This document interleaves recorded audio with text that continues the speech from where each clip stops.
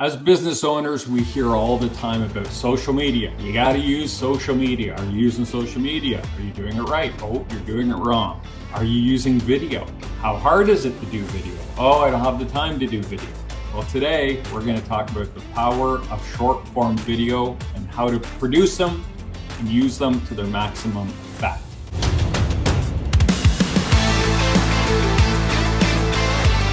Welcome to episode 22 of the KeyHire Small Business Podcast, where we cover issues that help owners in their scale, their small business. I'm Corey Harlock, creator of KeyHire Solutions, where we help Texas business grow with our talent, and I'll be your host today. Our guest today is Corey Walker. Another Corey, spelt the same way. She's co-author of two books, Instagram for Dummies and Instagram for Business for Dummies. She owns the Marketing Specialist Agency, where they help small to medium-sized business with their social media strategies and email marketing. She's also a mom of two girls. She's a girl mom, and she loves hiking and the outdoors. So let's welcome Corey to the show, Matt. Hello. Hey, how are you? Hi, I'm great. How are you? Good. Did I get the name of the second book? Is it Instagram for Business for Dummies? Correct. Yes. Perfect. All right. Awesome. And so you know the social media space, and I'm excited. I know there's a lot of questions out there. I mean, even me, heck, it's like, are we doing this right? Everyone you talk to seems to want to tell you that's not how you do it. I know how to do it better. We know how to do it. Results are varied depending on your topic. Some people get the instant gratification. Some people have to earn it. So, you know, what is short? So, and we're talking specifically about short form videos today. Yes. So explain to us, what is a short form video, and then maybe even what platforms it's kind of working on and being successful on. Sure. So short form video, most people are familiar with what like a TikTok video looks like. So it's going to be, vertical on your phone like this. And it's usually under about 90 seconds. Now TikTok keeps upping their time. So they went from 3, and I think you can even do a 10-minute video at this point. But it's just a quick video that gets to the point really quickly. It's going to be vertical. It's meant to be viewed mostly on your mobile phone. And now most of the platforms offer some sort of way to do short form video. So you have TikTok, you have Instagram Reels, you have Facebook Reels, you have YouTube Shorts, and Pinterest also has a way to do short form video. I've even put some of my, Instagram Reels onto LinkedIn, and they've done well. They don't really have a specific kind of section for that. I just post it as a regular video. But that is the gist of short form video. And so what is the purpose? What are we trying to accomplish when we're doing these short form videos? Is it, I mean, we see the click, man, I automatically skim over videos now that say, you won't believe what happens at the end. And it's like, yeah, okay, you want me to watch your boring video right to the end. Yes. So that's a typical hook. Yeah. Yeah, that's a typical hook to get you to watch the whole thing. And it's always disappointing. Always disappointing. Yeah, that's true. Yeah. So I'm sorry. Well, I got on the hook part. What was sorry? What's the like? What are we trying to do with these videos? Are they educational? Are they? What's the purpose? Yeah. So usually the main purpose of these short form videos is to grab your attention. In Instagram, I talk about using Instagram as like a funnel. And so these short form videos, or on Instagram would be a reel, on TikTok, it's a TikTok.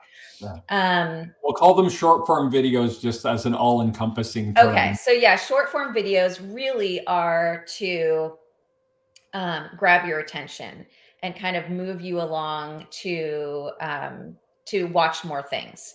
So I like to use them as kind of a broader topic that you can funnel down into different areas. So that's why you have these people doing these big hooks, getting you to draw in and watch more. So they're very much attention seeking, and they appeal to what I like to call people's goldfish brain at this point, because Yeah. you have the attention span of a goldfish and can only watch things for 10 to 30 seconds.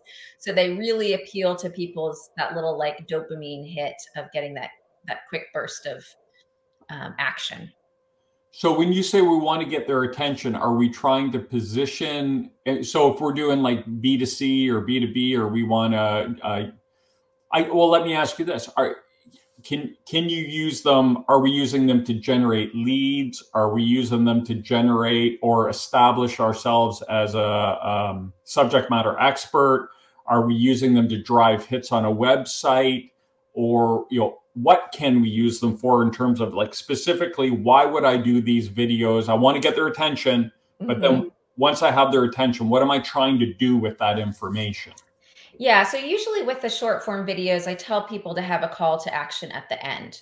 So you're generating that awareness by them watching the video, but then in the caption, you might, on the screen, you might have something that says, read the caption for more information, or, send a DM to get this lead magnet type of thing. So it's usually a way to grab their attention and then lead them somewhere else, so that they get more information and get to know you better, get to know your product better, that kind of thing. So I think what you're, I say this all the time. I think I hear what you thought you said was, we're trying to drive them to a source of more information. So we're trying to get them to go. So if we're using Instagram, which is your specialty, and I see a short that catches my attention, I'm trying to get them to hit a button that gets them off Instagram and onto a platform where I can give them more information, or get them to sign up for something, or to take action. Yeah. And I mean, specifically within Instagram, there are ways to lead them through without even taking them off Instagram. I mean, maybe it's just follow me for more, and then you get them to follow you on their page and see you more often to, up that know, like, and trust factor. Right. But also going back to what you're saying about subject matter expert, I mean, short form video can be a great way to, if you're, say, a service provider, say you're a doctor and you want to talk about your different specialties, you could use that platform to talk about different aspects of what you do, what types of, services that you offer as a doctor. So you can use it as a subject matter expert as well. But usually the purpose of it is to get out there, get that awareness so that you can move them kind of down the funnel to another area where they can get more information and get in contact with you. All right. So I have a million questions, but I think it moves into our the next category of mistakes. So okay. I do short form video.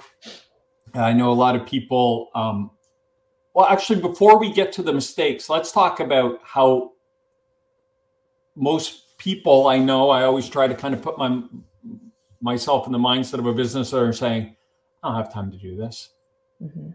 Right? This is how much effort, how much more do I have to do? So how hard is it to produce these and get them online? Yeah, it's not hard to produce them at all. One of the things that's really popular right now that doesn't take much effort at all is doing a video where it's just B-roll. So if people aren't familiar with B-roll, it's just, maybe it's me sitting at my desk working at my computer, and I just set up my phone on my, like, a little tripod, and I do a video and it's silent. I add a little bit of music to it. And then I add some text on top of the screen. So that could be like a 12-second video. You're putting the information on the screen, and then at the bottom you say, read the caption for more information, and then you go into more detail. So the video itself doesn't have to be this huge production with, all these lights and a script and all of that. It can be pretty simple. And the reason I like using short form video is because most of the apps, and I know more specifically on Instagram, that the algorithm really favors those. So they're really pushing those because that's kind of the popular thing. And so they're going to be pushing it more than some of the other formats, like just a regular, say, photo or something. Right. And if I'm a business owner and I have a facility, whether it's warehousing or manufacturing or just an office, right? We're doing service. Is there value in just taking video of people doing their work or walking through my facility or showing a specific machine how it works or something like that? Absolutely. So one of the big things that does really well in short form video is showing a process. So I don't know if you ever used to watch that show. I think it's still on, How It's Made. Did you ever watch that show? So, yeah. Okay.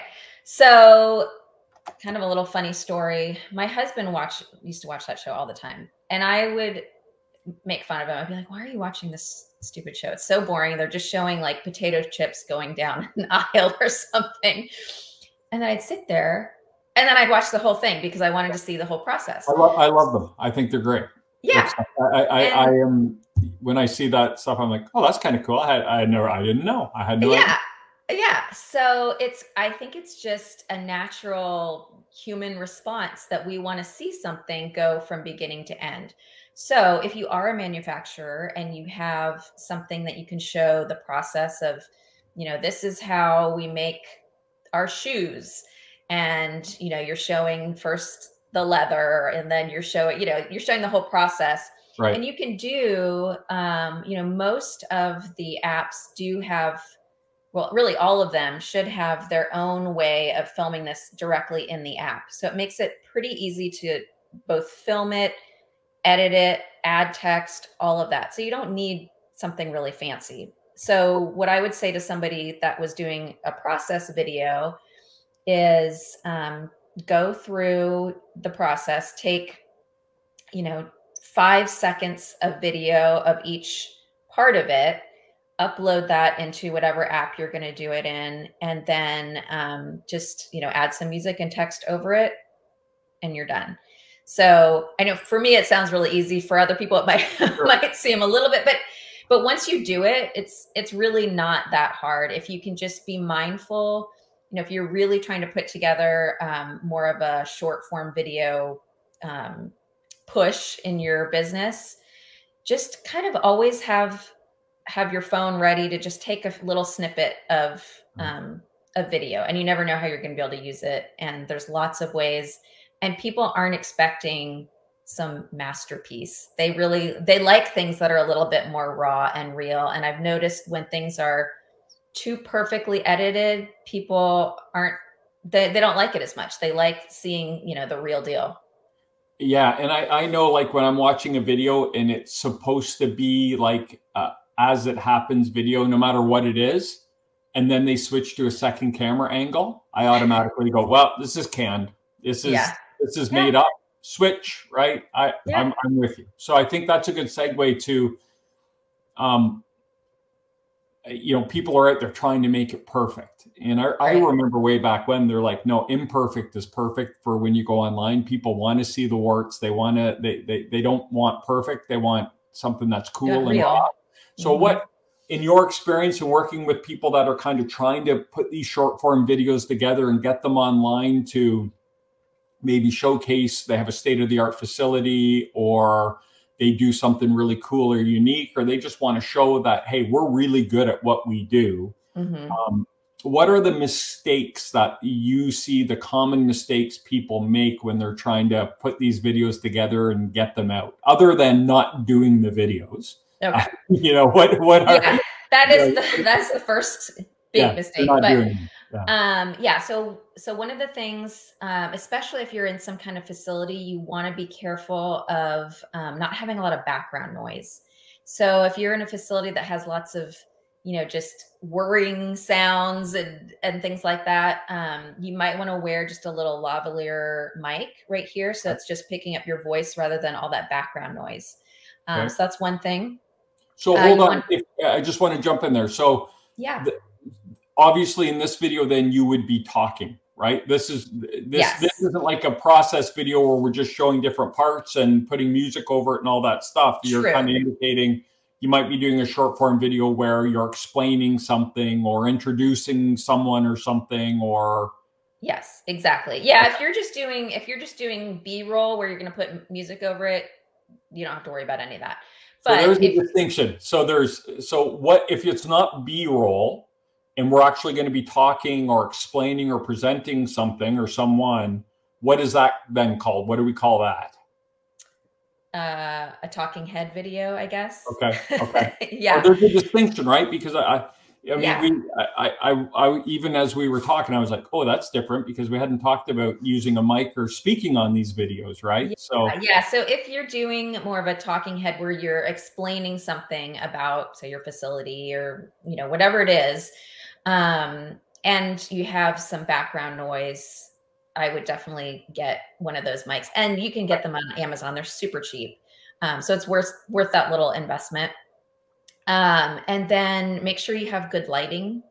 I see some people that have, tons of shadows, or if it's just dark, it's just not appealing. So yeah, make sure you have decent lighting. And one really easy thing to do if you don't have a ring light, which, ring lights are super cheap too, but is just to film so you're facing a window so the sun is coming on your face. okay. That's kind of the best lighting that you can get. So Not with the window at your back. correct, because that Right. will, that will make you look dark.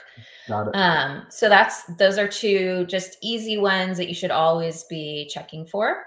Another thing that I've noticed a lot of people that are new to this doing is they will upload either photos or they'll do their video in horizontal format. So they'll do it like this. Okay. And then they will upload it to, whatever short form platform they're on. And then when it shows, it has, black on the top and black on the bottom, and their video is like this. Right. So it doesn't look good. It shows that they don't completely know what they're doing. Okay. So Up long wise, portrait mode. yes, Kind of portrait mode. So because I guess the apps are their programming is designed to take that style of video versus the other. And if you have these big black spots with a tiny little video in the middle, like you said, people are going to go, what were they thinking? Why? Yeah. Okay. Yeah. I mean, people are they're used to watching in this way and, scrolling. So, Right. yes. So that is another thing. If you are going to do any kind of talking head video, make sure you have the captions on so that people can, read what you're saying, because a lot of people watch with the sound off. Right. So it's really helpful to have that. And it's good for, anybody, if you want to be more inclusive to people that are hard of hearing, it's also good to have that option so that they can read what you're saying. So that's another one that I see a lot of people miss. Let's see. Another one is not getting to the point. So people have very little attention spans. And if it's not something that they're deeply interested in knowing the full process of, or the full, talking about your manufacturing plant, they're going to scroll away. So if you have something kind of longer that you want to talk about, you might want to break it up into 3 different videos. Okay. So if you're talking about, say, the features of something, we'll just feature one feature and talk a little bit about that, and then do another video on the other one. And that also provides you with more opportunity for content. So yeah, so those are some of the major things that I see people making the mistake of doing in their videos or So not doing. to jump in on your last point, you talked about getting to the point, and what is the kind of ideal length of a short form video to maximize people's attention span, get them to the end where you have your call to action and have them take that action? What's our time frame? What do we want to be? I mean, a lot of my videos are like 12 seconds, but if you're going to do a talking head video, I mean, that's really hard to say anything in that amount of time.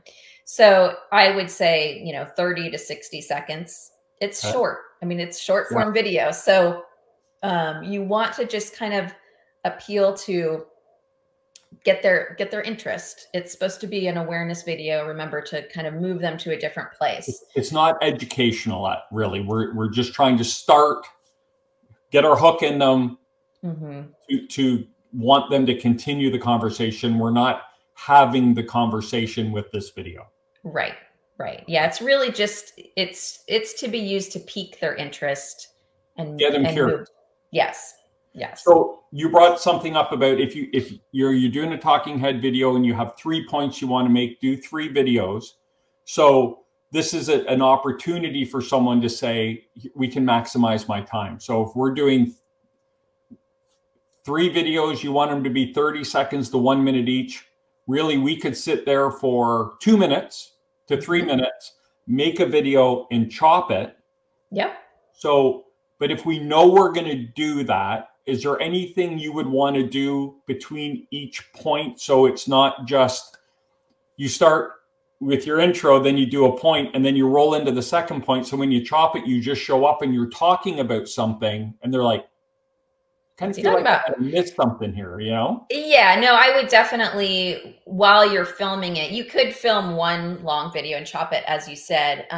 But what might be more natural for you to have that stopping point is to just, you can be right there and do your 2 minutes, but film your first point, stop the video, film the next one. So you do want to treat them as 3 separate things, because there might be someone that only watches your third video and they're going to be like, what the heck is he talking about? Right. So yeah, you want to treat them as 3, but absolutely, if you're, ready to go, you got your nice shirt on, you got your hair done, do them all at once and be done, batch them out. That's another really good tip for people is if you feel like you don't have a lot of time, think about 10 videos that you want to do and just, batch them out in one day. Schedule an hour and just bang them out. Yeah. So, and is it okay? We talked about that want to be perfect thing, right? So is it okay if in every video I'm wearing the same outfit? So people are like, man, this guy just filmed them all the same day. Or, what if I stutter or stammer or make a mistake in the video? Do I need to stop and go again and get it perfect? Yeah, so it's perfectly okay to wear the same thing. In fact, there's some social media marketers that I follow that purposely wear the same.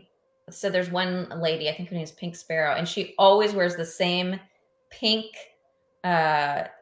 suit. And so every video you see her in, she's in this pink suit, and it's become her, like, that's how you identify her. It's like, oh, it's Pink Sparrow because she's in her pink suit. Right. But one thing that people need to get kind of out of their heads is thinking that people are going to watch every one of your videos. So they're going to notice and say, oh, he's wearing that white shirt again. Oh my gosh. It's like people don't notice as much of that stuff as you would think, because they might see one video from you and then they might not see another one for 3 weeks. So they're not going to necessarily notice that you wore the same shirt, and people know, that you're batching things out, and as long as your message is good and what your content is, they're not going to care. If you stumble, the nice thing about it is it's not live. You can cut and do another version, or if it's just a quick flub, then just laugh it off and keep going. Okay. So it's up to you. Yeah. All right. I know me, and I'm sure there's people that they're like me. They're going to want to try to make it perfect and change of clothes, and I don't like the way that sounded. And then eventually, especially doing podcasts and things now, I'm screwing stuff up all the time, and Matt and I are like, it doesn't matter. Let's just post it. It's just get it done. Yeah. For sure. And then one of the other things I want to go way back to earlier in the conversation, you were talking about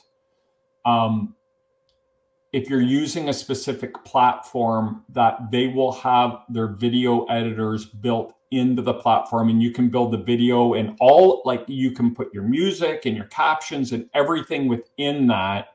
And I just wanted to kind of get you to talk a little more about that, because I wonder if there's not some people that are like, I don't have to have time to do this video and then get on my computer and edit it and chop it and put all this stuff on it. And editing software is so complicated.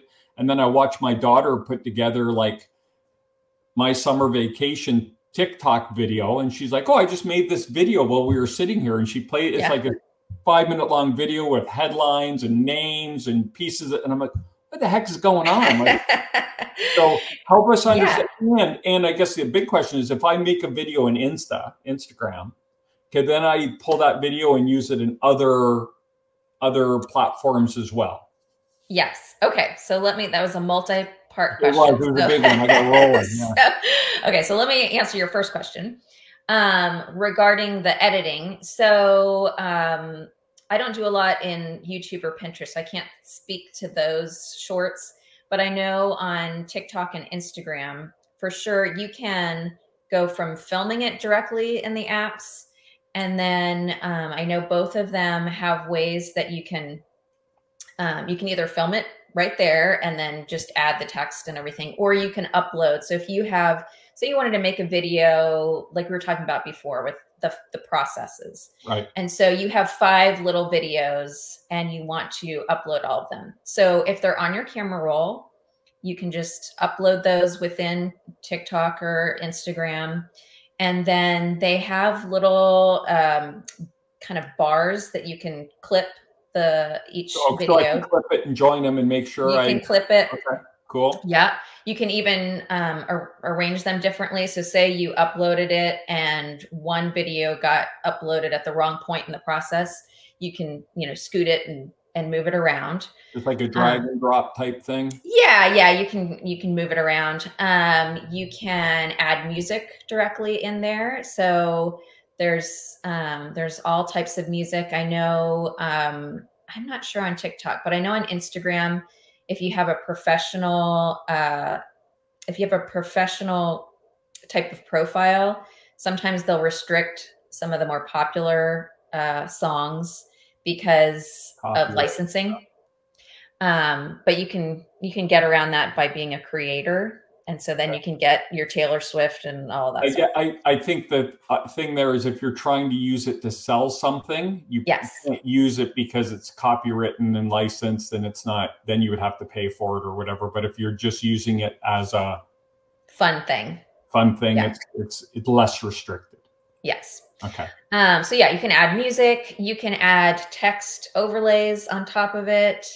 You can add filters. You can add your voice overlaid. So if you say you did a process video and you filmed it all silently, you can add your voice over it saying, this is the process of making shoes. So you can do that all within the app. So really, you don't need anything besides your phone and whichever app you choose. It's got all the editing that you really need right in there. All right. Yes. So let's see, what was part 2 of the question? Now, once I created that video, let's say I created it in Instagram, am I able to rip it into Instagram and use it on different platforms now? Or do I need to recreate it in every platform? Okay. So you can download it from either one. But I will say, if you make a video in TikTok, and then you download it and it has the TikTok symbol on it, which it will. Okay. And you put it on Instagram. Instagram does not like that. Okay. And so they will downgrade your video. So they won't play it as much, supposedly. I mean, they've said that in their terms and conditions that they don't like that logo. So some people will, I think there's a way to download it before you publish it. And so you'll have the video. Right. And then there's also some ways, there are some apps that you can get to scrub the logo off of it. So you can make the video in TikTok, download it, and then run it through this thing and it takes that logo off. And I can't remember what it's called, but there are those things. What about on Instagram? Same thing? So Instagram, I don't know if TikTok cares if it's got the Instagram logo or not, but you can download it from Instagram.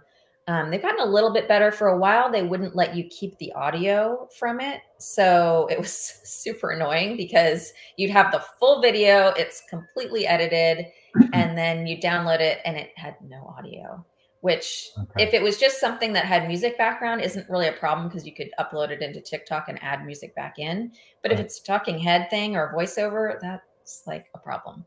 So I think what the conclusion to come to is pick your platform. Like test it, see what platform you're getting the most out of, and then create your videos in that one. And then if you're going to download it and repurpose it to the other platforms, that's repurpose it to the platforms that aren't as big for you or not your focus.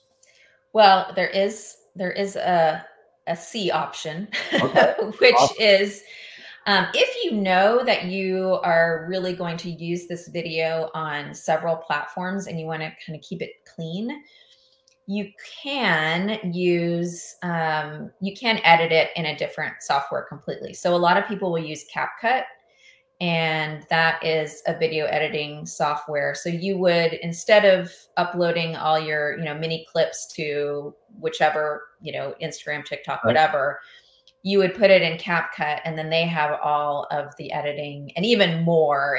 It can be a little bit overwhelming. But they have phone as well, Corey? You can do CapCut on your phone. I usually use it on my computer because it's just easier for me to edit on my computer, but it is on your phone as well. Okay. I think it's like $7.99 a month or something. It's not very expensive. Okay. But if you do that, then you can download a clean version with no logos and you can upload it wherever you want. So it kind of just depends if you're the type of person you're like, no, I am all in on TikTok, which I wouldn't recommend right now. That's right. But that's another conversation. Then, you can just build it in there, be done. But if you really feel like, no, I'm going to use this on TikTok and Instagram and Pinterest and YouTube Shorts, then you might want to go ahead and edit it elsewhere so it's clean.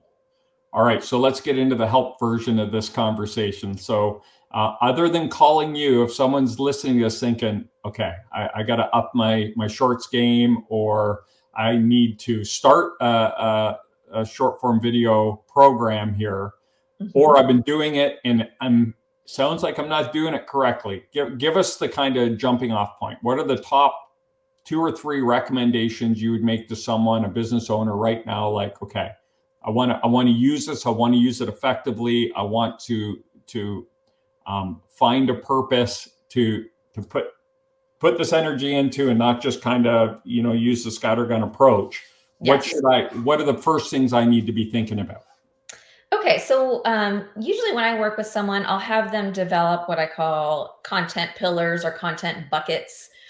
And that is picking maybe 3 to 5 topics or ways you're going to present your information. And it's really going to make a good structure for how you create videos. And it does make it easier once you have these in mind. So a content bucket plan might be, I'm going to do videos that are strictly, say, awareness.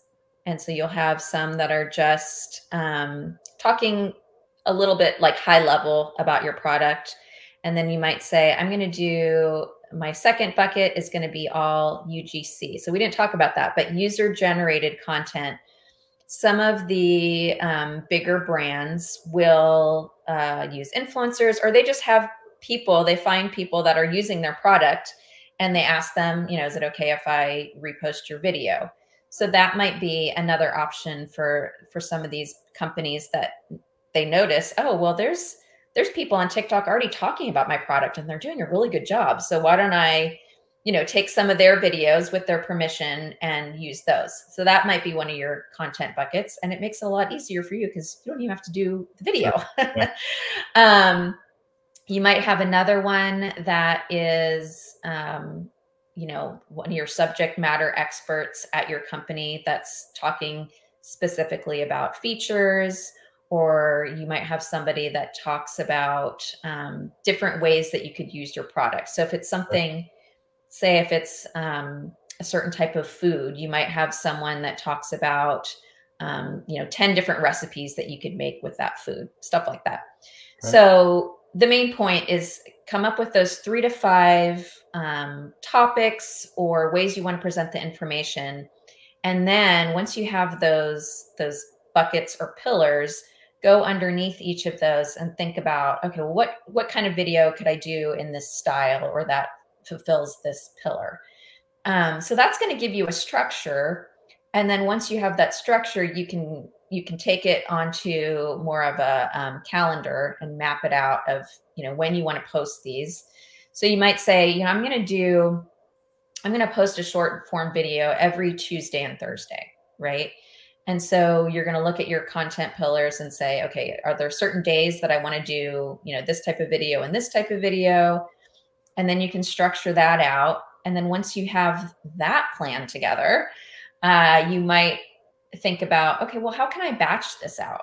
So I already know I want 5 videos that's going to be for my subject matter expert. So why don't I put he or she, why don't I schedule a day with them and just have them knock out 10 videos? Okay. And then you can just kind of, plug them in. So that if someone wants to be really organized about how they create a plan and they want to be consistent, that's the way I would tell people to put it together. Okay. What about, we're doing something new in the business. We're getting a new piece of equipment, or we just started a new program. We're rolling something out. We're celebrating someone's 10-year anniversary with us. These things that, might not fit under one of your buckets, but it's a noteworthy occasion or happening within the business. Is it worth documenting that and kind of putting it out there? For sure. Yeah. And I mean, these buckets are more for your use to generate ideas and give you structure. But I'm all for, if something really cool is happening in your business, by all means, celebrate that, promote it, all of that. So definitely. Very cool. Any final thoughts on what we need to be doing? I think what we need to be doing is starting short form. And maybe can you just give us a quick hit on how to measure it? Like, how do we know if this is working? How do we know if the juice is worth the squeeze? Like, I'm dedicating 6 hours a month or 8 hours a month to getting this stuff online. Yeah. Is it worth my time? Yeah. So I would say all of the apps, whichever one you're going to use, they all have ways that you can track your performance of the videos. Now I know on Instagram, for instance, you would need to have a professional account. So if you're just putting them on your personal account, I don't think that it's going to show you that information because you need the professional dashboard. So what I would say is if you are using a solid call to action on those videos, what you're going to want to look for is, are my videos getting any watches at all? Right. What is the watch time that people are watching it? Are they, is it the first 3 seconds and they're out, or are they staying for the whole thing? So if you find some videos where people, it's a 35-second video and people are staying till the end, then that's a really good sign that they're interested in what you're saying. And so do more of those. Okay.